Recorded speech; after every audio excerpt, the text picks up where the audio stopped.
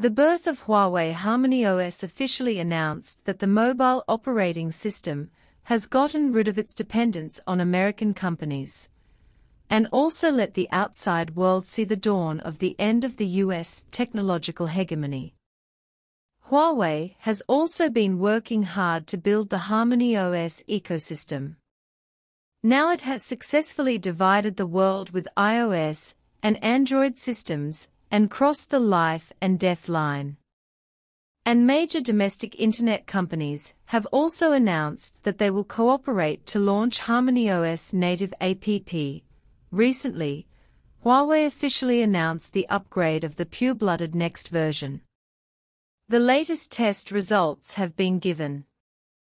Unfortunately, WeChat has once again dragged its feet this time.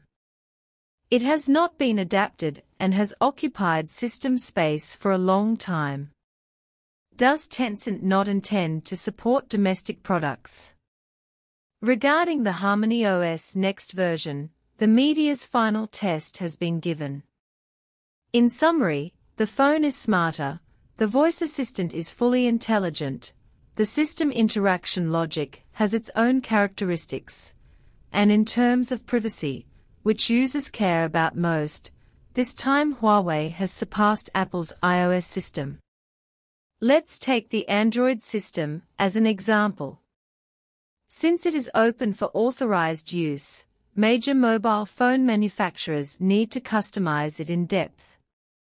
In order to make better profits, these manufacturers will inadvertently let users download various software, occupying a lot of memory, causing the phone to become more and more stuck. People are curious. Once they download the app, they will unconsciously click on it. This requires authorization of various permissions. The photo album, address book, mobile phone data, etc. are all visible. They will even learn the user's hobbies in the background for precise marketing. This is undoubtedly a hooliganism, and this is also the reason why Android cannot move towards the high end. Once the camera permission of a mobile phone is turned on, it means that the user has no privacy at all and can be monitored anytime and anywhere. Even a small software requires authorization of camera permissions, which makes people think about it. In order to avoid unreasonable deductions, marketing, mobile phone freezes and other problems, many people can only be forced to buy more expensive Apple phones. Although the security of the iOS system can stand the test, the problem lies in the fact that Apple is a US company. All data is controlled by the United States, and problems will arise sooner or later. Based on this, Huawei has made in-depth adjustments. The upgraded HarmonyOS Next version has reconstructed the underlying architecture of the system, and third-party applications cannot directly obtain any permissions of the mobile phone. In the past, when we wanted to use the payment function, the payment application would directly call the camera permission to scan the code. This permission was obtained unconsciously. Who knows what he would use it for? The upgraded Next version will directly call the camera to take pictures, and then hand over the photos to the payment application for processing in real time. In this way, all data is only stored locally on the phone, and no data will be obtained by a third party, but this requires the cooperation of the HarmonyOS development team. If app manufacturers want to list on the HarmonyOS Mall, they need to be strictly reviewed and finally listed on the App Store, which avoids the entry of some rogue software.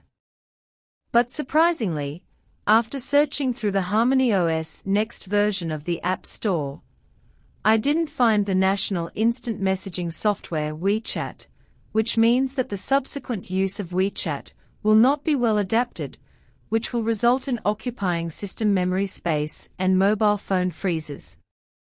This is disappointing. Doesn't Tencent plan to support domestic systems? But in fact, Tencent's applications, including QQ, have announced that they will adapt to HarmonyOS applications. The reason for not adapting in time is probably that the data is too large and cannot be transferred in the short term. I believe there will be a good result in the future. According to internal news from Tencent, Apple issued a notice to rectify the payment channel loophole last month in order to prevent WeChat game applets from using loopholes to bypass Apple's payment system. At present, Cook's team has issued an ultimatum. If this problem is not solved, the subsequent updates of WeChat will be affected and even removed from the Apple Store. However, facing Apple's 30% tax rate, WeChat did not intend to compromise from the beginning. At present, both parties have come forward to start the negotiation process, but the first meeting was not pleasant and did not achieve the desired effect. According to the revelations of the US media, Apple has reached a consensus internally, and WeChat has little chance of winning this negotiation completely. Although Apple is strong, it is still an American company after all. At the sensitive moment of Sino-US trade conflicts, Apple wants to confront WeChat, which has more than 1 billion domestic users. This is obviously a bit bold. Many domestic media believe that WeChat and Chinese users are deeply tied together, and Apple may lose the entire Chinese market as a result. But to be precise, this is a gamble. If the revenue of WeChat mini programs is one, it will undoubtedly be a significant revenue. More importantly, if it succeeds this time, Apple's 30% tax will be completely stable, and no one will dare to challenge its authority again. Of course, there are many reasons why Apple dares to do this. Although mainland China is the most important market, it is not the only market. As a market worth $3 trillion, there must be something outstanding. Even if the Chinese market is lost, the overall operation of the company will not fall into crisis. But if you really have to choose between iOS and WeChat, many people probably think that WeChat will be more popular, but this is not absolute, because many people are eyeing the big cake of instant messaging.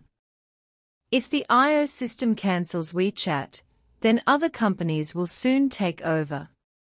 It all depends on Apple's attitude. HarmonyOS system is the general trend. Under such a background, iOS and Android systems, as American systems, are destined not to go too far in China. On major issues, Tencent is clearer. What do you think about this?